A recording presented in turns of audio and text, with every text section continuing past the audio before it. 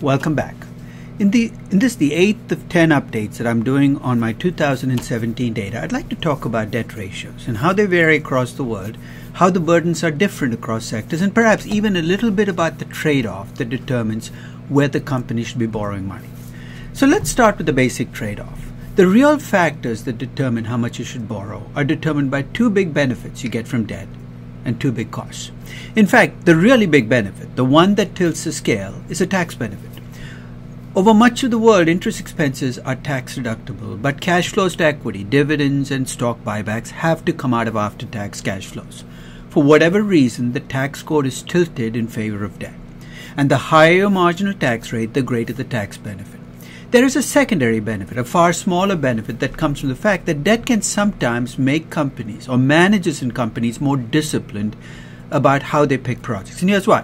When you borrow money, you have explicit interest expenses. If you take projects that are so bad that you're unable to make those expenses, you might go out of business and lose your job as a manager. Now, that's a pretty extreme way of getting your attention, but in some companies, that might be the only way I get your attention. So tax benefits and added discipline.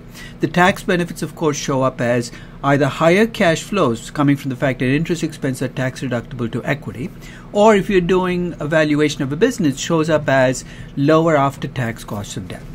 Let's talk about bankruptcy costs. The biggest cost you face when you borrow money is you increase your likelihood that you will be unable to make those contractual payments, interest expenses and principal payments. And if you do, bad things happen to you. So bankruptcy cost always increases. The expected bankruptcy cost always increases as you borrow more money, no matter who you are. Because relative to where you were before you borrowed the money, you've increased your risk of distress. That shows up again as a higher cost of debt and a higher cost of equity as you go to more and more debt. It also shows up as truncation risk, the chance that your company will not make it, a failure risk. Now, there's a secondary cost with borrowing money that you have to factor in. Let's face it, what's good for lenders and what's good for equity investors in business can be two very different things. And here's why. If you're a lender to a company, you want the company to take the safest projects they can, perhaps even hold the cash as a cash balance, because all you care about is downside risk. You want to get paid. If you're an equity investor, your desire to take risk is going to be much higher because you get the upside as well. That agency cost plays out every time you borrow money and shows up as costs. The first cost is an explicit cost. Banks and lenders, when they lend you money, will charge you a higher interest rate if they worry about the fact that you could do something risky with the money. It could also show up as restrictive covenants that prevent you from taking projects. Everything in this trade-off can show up in your valuation, but these are the real factors. Now, there are some illusory factors that people get distracted by sometimes when they think about debt. Let's think about the positive illusory factors. There are some people who argue that the best thing about debt is it allows you to earn a higher return equity. Does it? Yeah, in most cases, yes, and here's why. If you borrow money at 4% and invest in a project that makes 10%, that 6% extra goes to your equity investors. So as you borrow more money, your return on equity will go up. Now, before you get too excited, though, remember the return on equity gets compared to the cost of equity. And if you do your computation right, in the absence of tax benefits, whatever good that happens to your return on equity will also push up your cost of equity almost proportionately. There is nothing to be gained from debt if the only benefit you point to is if I borrow money, my return on equity will go up. Another illusory benefit that is pointed to when people borrow money is that your debt is cheaper than your equity. Is that true? Yes. Debt is generally cheaper than equity because the person who lends money is the first guy in line. If he charges 6%, the equity investor who is behind that lender will charge a higher rate. That again is an illusion because when you replace more expensive equity with cheaper debt, your first sense is my cost of capital went down. But here's what else is changing. Both your cost of equity and your cost of debt are also going up. And again, in the absence of tax benefits, what you will find is whatever you gain by replacing equity with cheaper debt, you will lose by the cost of equity and the cost of debt going up.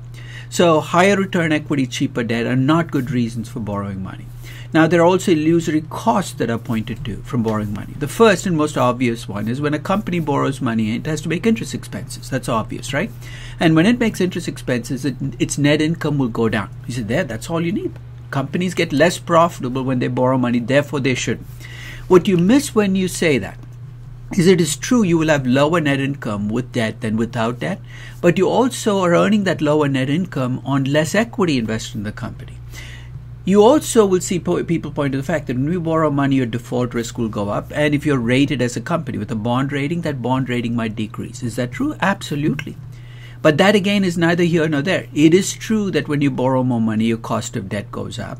But that cost of debt is replacing equity, which is far riskier. You could still end up better off with debt than without debt, even though the debt pushes up your default risk.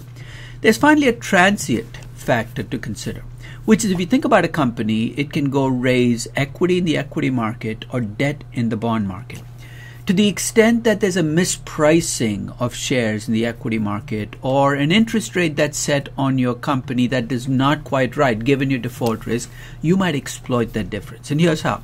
If your equity is underpriced, in other words, your stock price is too low, and bankers are lending you money at too low a rate, they're not assessing default risk, right? You will borrow more money and use less equity. If, in contrast, your equity is overpriced and your debt carries too low an interest rate, then, if your equity is overpriced and your debt carries too high an interest rate, people are charging you then you're going to use less debt and more equity.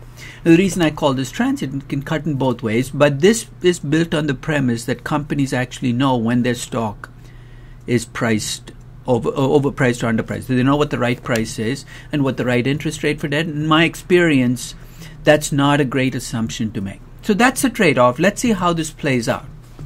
The world using three measures of debt. The first is debt over debt plus equity, as I prefer to call it debt to capital. And you can measure that again from an accountant's perspective using book values or a market perspective using market values. You can just take debt by equity. It's a very close relative, and do it again in book or market value terms. And finally, you can also divide debt by EBITDA to get a measure of what multiple of cash flows your debt is. And obviously, the lower this number, the less levered you are. In doing all of this, though, you have to specify what you mean by debt. And here's what I'm going to use in my computations.